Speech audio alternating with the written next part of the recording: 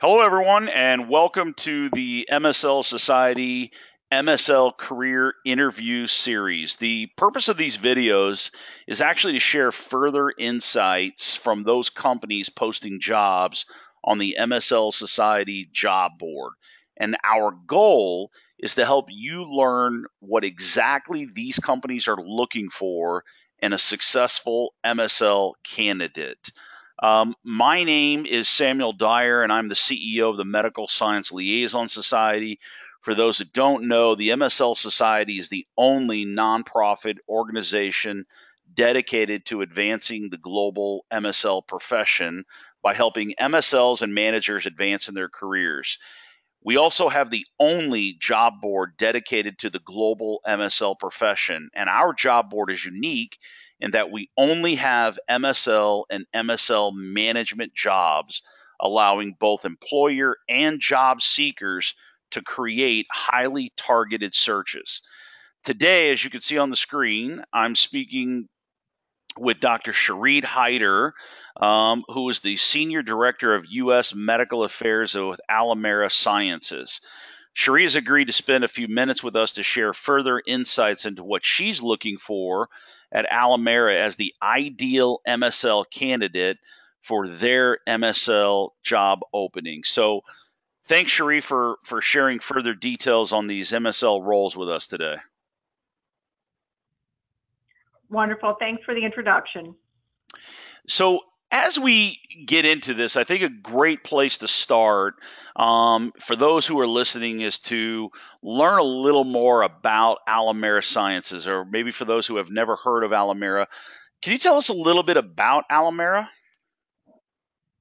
Absolutely. Alimera is a small global pharmaceutical company with U.S. headquarters in Alpharetta, Georgia, which is on the north side of Atlanta. And we have about 150 employees globally based in multiple countries. Awesome. And what therapeutic areas does the company focus on? So we're primarily focused in ophthalmology and specifically in retina conditions. Okay, great. And if we think about the products of Alimera, what products does the company have approved right now? So we have Alluvion. Alluvion is fluocinolone acetonide, which is in an applicator in a unique microdose drug delivery form. And it's been approved in U.S. and in European markets for treating diabetic macular edema, which is a vision loss associated with diabetes. Okay. It's also marketed in the Middle East. And we are preparing to launch a new indication for uveitis in Europe. Interesting. Okay. So is there a little more that you could tell us about the product? Well, this continuous microdosing technology was created to deliver this daily for up to 3 years by intravitreal injection directly into the eye, and that avoids routine monthly injections for a lot of patients who have diabetic macular edema. Very interesting. Okay, so let's transition a little bit about how the MSL team is set up. Can you tell us a little bit about that? Absolutely. Well, you see on this screen, myself, Cherie, I'm heading the U.S. Medical Affairs team, and you see the other team members that we have currently, a lovely group of ladies.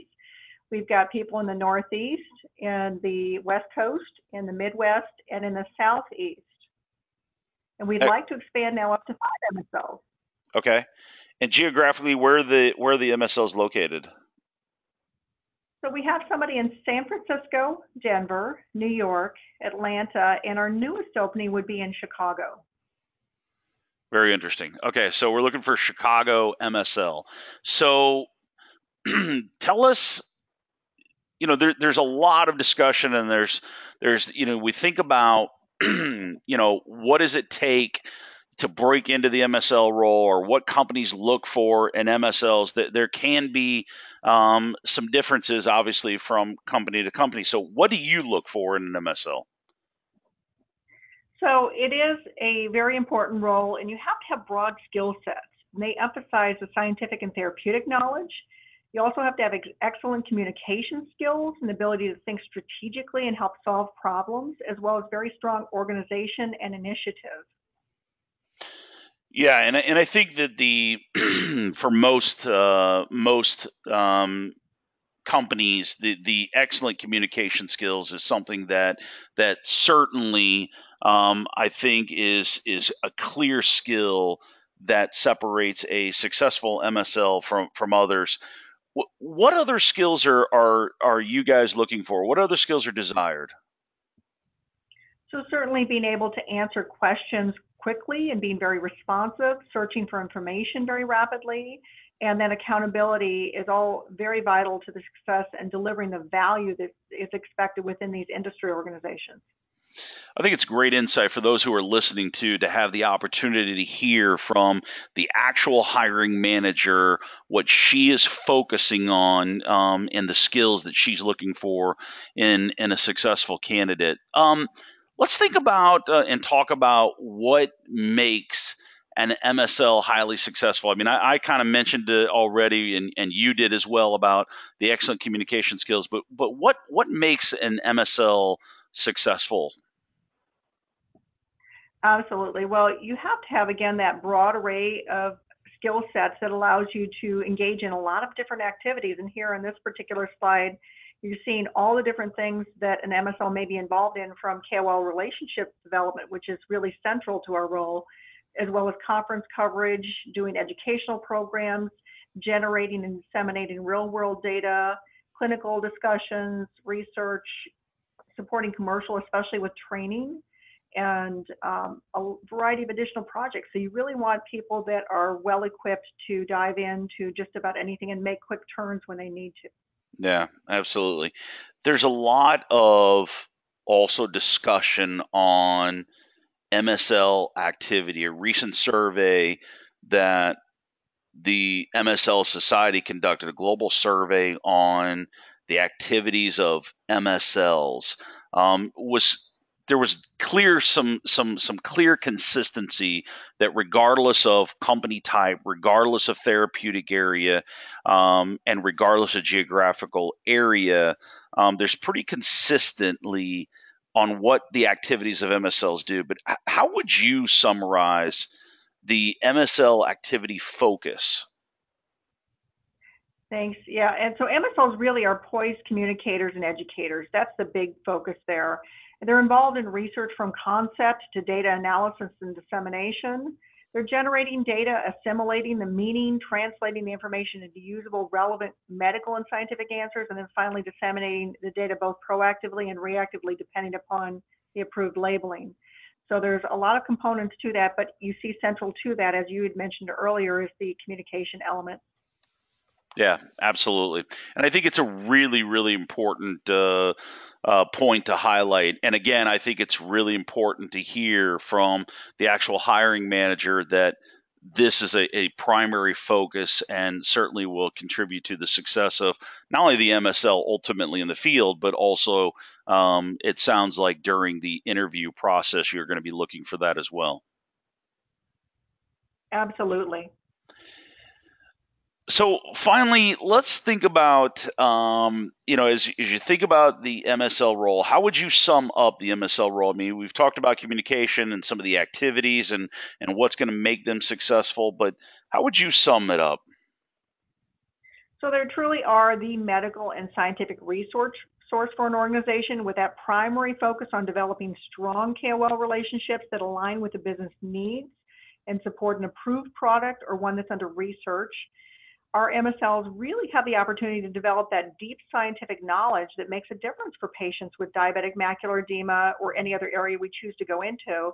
And that's through the delivery of scientifically accurate and meaningful data that aids clinicians' treatment decisions. That is a lot, and I think that it shows and demonstrates the true value of an MSL, and certainly the way that Alimera Sciences looks at the MSL function, which is, I think, very consistent across the other organizations as well. Um, any final words or thoughts? So I just wanted to reiterate that we're really currently seeking that ideal candidate for our Chicago Great Lakes MSL position to support Alluvion and join a stellar team of high-performing MSLs that are poised and ready to serve and engage. Awesome. Sounds like a great opportunity. And for those that are listening, we certainly hope that you found this valuable. Cherie, again, thanks for taking the time and sharing insights on what you're looking for in the next candidate for the Chicago MSL role at Alimera. For those that are on the line and listening, to learn more about these roles, you can visit the MSL Society Career Center. You see the URL there. If you feel like that you match well to the position, we certainly encourage you to reach out and apply, and you can learn more about the roles on the Career Center. So again, Cherie, thank you very much for taking the time to speak with us about these roles. Thank you.